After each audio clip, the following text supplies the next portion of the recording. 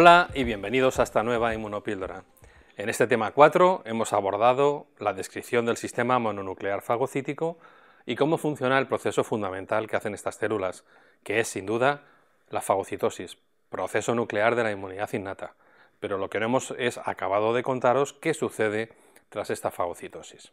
Os recuerdo, la célula fagocítica, que en principio pueden ser monocitos macrófagos, pero no solo, van a reconocer patógenos por receptores de patrón que veremos a continuación en este tema. Tras este reconocimiento, la célula va a sufrir unos cambios, tanto en su membrana como en su citoplasma. Se va a cambiar todo el citoesqueleto para poder englobar físicamente estas partículas y formar estas vacuolas de fagocitosis, que serán degradadas por lisosomas, como ya sabemos. Así que sí, la primera consecuencia, la fundamental, del proceso de fagocitosis es la destrucción total del patógeno. ¿Pero es la única? Pues no. Estas células, tras el reconocimiento del patógeno, se va a establecer una señalización bioquímica que va a llegar hasta el núcleo celular. Y como consecuencia, el núcleo se va a activar, se van a traducir algunos RNAs mensajeros a proteínas. ¿Y qué proteínas se van a sintetizar? Pues fundamentalmente citocinas. Os recuerdo que son segundos mensajeros, moléculas de señalización entre células. Así que los monocitos macrófagos van a producir citocinas que señalizarán a células del sistema inmunitario, pero también pueden señalizar a distancia a lugares como el hipotálamo o como el hígado para que se produzcan allí sus consecuencias funcionales. Van a ser en conjunto citocinas proinflamatorias. ¿Y este segundo efecto o consecuencia de la fagocitosis es el único? No. Habrá un tercero y no menos importante.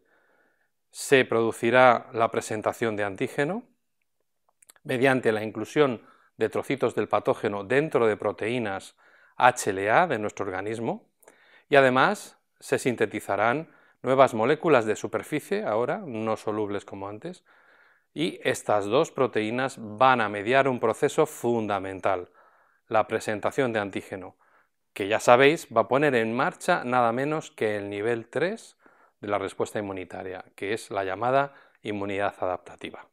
Así que no es banal la presentación de antígeno, y no es banal, por lo tanto, las consecuencias de la activación de un macrófago por fagocitosis. Os recuerdo muy rápidamente, tras el reconocimiento y la fagocitosis habrá una destrucción del patógeno, pero la célula se activará y liberará sustancias señalizadoras, como son las citocinas, pero no solo eso, sino que más importante aún, se podrán incluir trozos del patógeno en moléculas propias para producir la presentación de antígeno, lo que en última instancia nos llevará a el nivel 3 de la respuesta inmunitaria, la inmunidad adaptativa.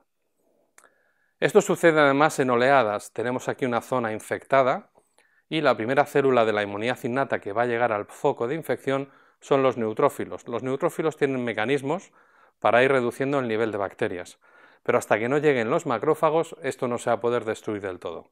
Ya sabéis que los macrófagos en sangre son monocitos y cuando se extravasen y salgan de la circulación a la zona del tejido infectado van a tener una primera activación clásica potente con enzimas que ya conocemos como la óxido nítrico sintetasa, que van a hacer destrucción de la bacteria pero también destrucción del tejido. Nuestras propias células se van a ver afectadas por la activación de los macrófagos. Así que estas células van a tener que hacer una segunda activación, que va a ser alternativa, donde participan otras enzimas, como la arginasa, y se van a producir productos de reparación del tejido.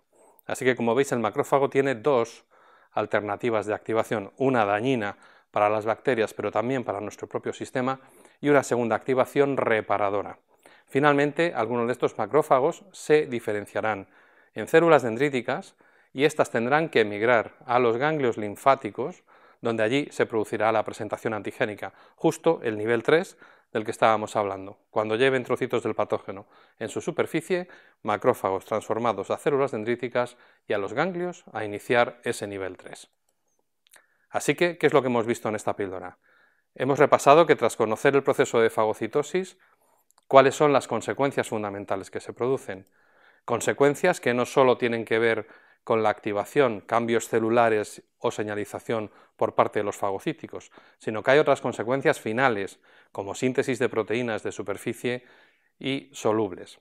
También hemos visto cómo se activaría desde la fagocitosis la respuesta inmune adaptativa. Y por último, hemos visto una introducción muy básica del proceso inflamatorio, en el que profundizaremos muchos temas más adelante. Si todo esto os ha quedado claro, deberíais poder contestar las siguientes cuestiones. ¿La fagocitosis conlleva cambios en el citoesqueleto celular? ¿Cuál es la consecuencia inmediata de la fagocitosis? ¿Mediante qué sustancias secretadas se pone en marcha el proceso inflamatorio tras la fagocitosis?